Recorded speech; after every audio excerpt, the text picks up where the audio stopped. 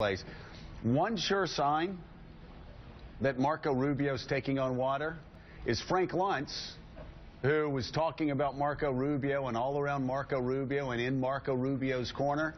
Now Frank is hovering around Donald Trump and calling Trump's people and sitting down with Trump. And wasn't Luntz a guy who just a couple weeks ago who said we have to take Donald Trump down? When I saw Luntz at the last Republican debate, he had a lot of concern about Trump's possibility of being the nominee. But I think what you're seeing with what you're perhaps seeing with Luntz, what you're seeing with many people in the Republican establishment, is they think Trump now could very well be the nominee, and they're trying to get on that ship. I mean, the calls coming into the Trump campaign last night from people who are top figures in the party, it's striking.